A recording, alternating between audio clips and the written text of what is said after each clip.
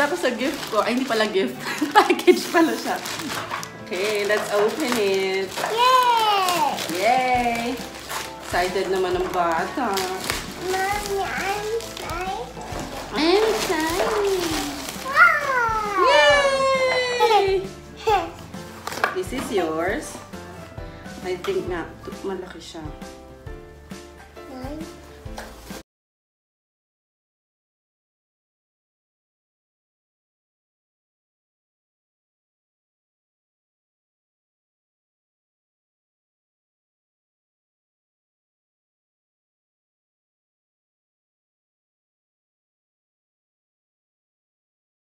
So, dito na yung package ko from UGG.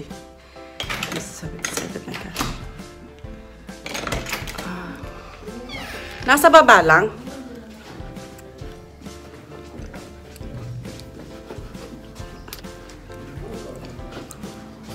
I'm going down. Wait lang. Nasa baba yung package. Hi. Sorry. Here's my package. Let's open. Naku. Gumising yung aking anak. Ito. Hindi pala sila aakyat. Kala ko umaakyat sila. Excited pa naman ako hinihintay dun sa may... Oh! Good morning, babe! I have something for you!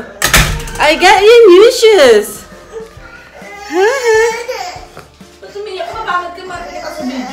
Kaya nga, nababakbak yung face lock ko. Ken, look! Na? Oh my gosh. Look na ako. Nababakbak. Morning.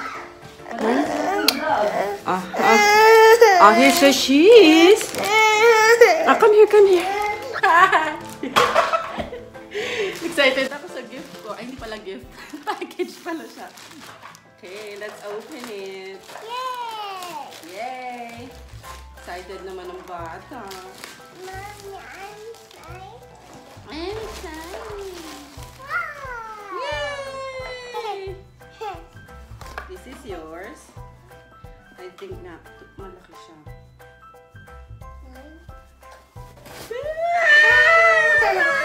Ang laki niya. Pamalit ko kaya. Ayan, sinuot na. Okay, let me try. Twinning tayo. Suot mo. Parang feeling ko okay lang siya, no? Okay lang, no? Where's the other one? Oh, the other one. Wait. Ay, so okay lang siya. Barky lang talaga kasi tingnan ang ano. Is that mine? Oo. I'm so happy.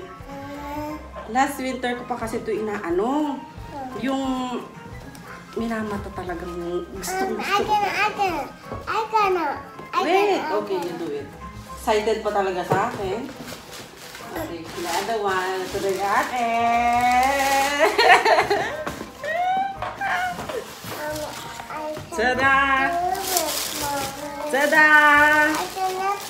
Tada! This is mine. We're the same. Here you go. Oh, cut this. What's that? Don't remove it, anak. Baka kasi re-refund ko eh. Ang laki ng pinahid natin. Baka re-refund ko ng Bearlight. Yung, ano yung kanya? Nasa 65 ata yun. Isa. Pero nakasave siya. Siyempre, susuot na girl. Kasya ko ba? Wow! Okay lang kaya yun. Sakto. Sabag, hindi naman nalalaki yung paa ko, no? Bago naman. Kaya pwede pa itapak dito. Ganda, no? Hindi ba siya parang maliit? Saktong-sakto lang. I like them. I like them. Sobra. Kinikilig ako. Natagaling. May just ka. Natagaling! Ay, ito.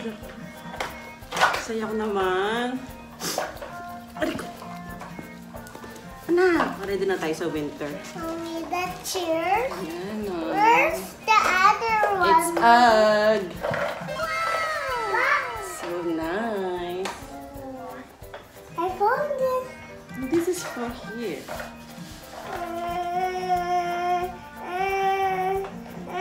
Sige na, bye. Hindi ko yung pala.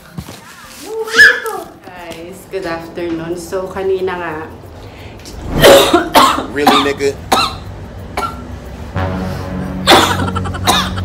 my gosh!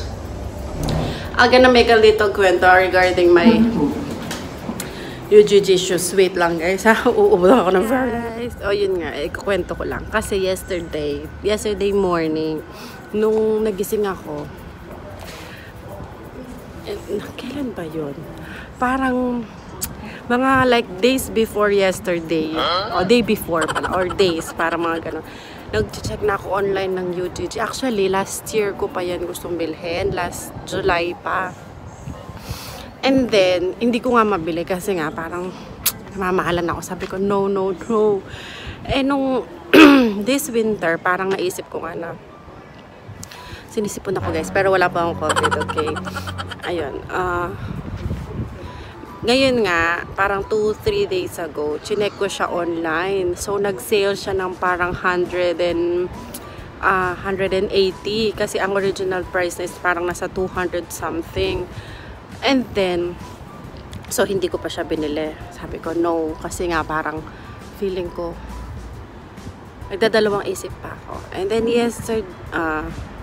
yesterday morning, pagising ko, napaisip-isip ko, sabi ko, gusto ko talaga siya. And then, gusto ko nga siya. Sabi ko, feeling ko, yun nga, gusto ko siyang bilhin, ganyan. Tapos, nag-online na ako, nag-start na ako mag-check online, ganyan. Dinignan ko ulit.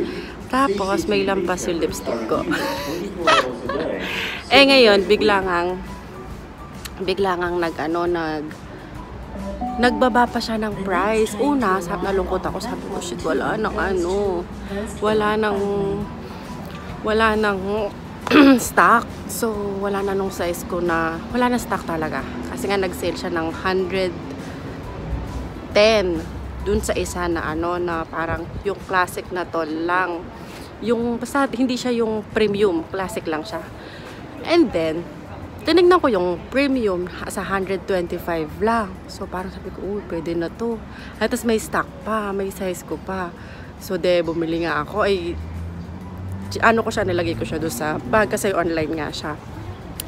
And then, yung kay Cathalia naman, sabi ko, lungkot naman kung ako lang mag-isa. Mas kailangan ni Cathalia ng boots kasi nga, syempre, pag nag-winter, pag lalabas, ganyan, malamig. So, sabi ko, so, binilin ko din siya para nga pareho na lang din kami. Yung kanya naman, nasa $65 siya. Isa. So, ayun, 190 total. Parang not bad na din kasi kung dati 150 siya, tapos ngayon $40 lang yung inad ko, dalawang shoes na. So, parang pwede na din. And then, yun na. So, in-order ko kahapon, tinapos ko yung transaction kahapon. And today, nag-message sila na i-deliver na nga siya. Tapos, pagising ko ng mga bandang 8:30, may nag-message na sabi, i-deliver daw. Yes, pag daw sa bahay. Parang may option siya na parang 2 para sa i-deliver sa bahay or 3 para i-deliver siya sa Australian Post. Tapos ako na lang yung kukuha. Hindi ko naman kasi in-expect na bigla ako may trabaho ngayon. Sabi ko, dahil sa bahay na lang. So, pinik ko yung 2, tapos hinabilin ko na lang sa mga tao sa bahay na may delivery nga akong darating, ganyan, gano'n. So, okay naman. So, nagbe-breakfast ako ngayon. Sabi ko kasi sa pupuntahan ko, na trabaho mga 10 or between 10 or 10:30 na ako makakadating doon. Tapos sabi niya, okay lang daw. So, nagbe-breakfast ako. Biglang may nag-doorbell. So, wala naman kaming ini-expect. So, yun na nga. Yun yung UGG na.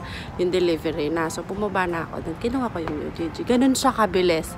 As in, yesterday lang in-order. Ngayong umaga, dumating na siya. Pero dun sa instruction nila, like, para maghihintay ka pa ng 2 to 3 days. Pero hindi ko in-expect. The next day lang, may UGG na ako. Sobrang sayaw talaga. I'm so happy. Ang tagal ko na kasing gusto noon, promise. Ganun pa man, talaga nababalat na yung face ko. Alam ko kasi wala talaga akong trabaho ngayon. May ginagamit akong skincare ngayon. Nagsiskin magical ako. Nagpabila ako sa Pinas. May dumating kasi na ano, na kakilala namin na pupunta dito. Ay, nagpabila ko. Let's try kung okay ba siya. Pero nagpipil yung face ko talaga ngayon. You'll see. Okay? Bye!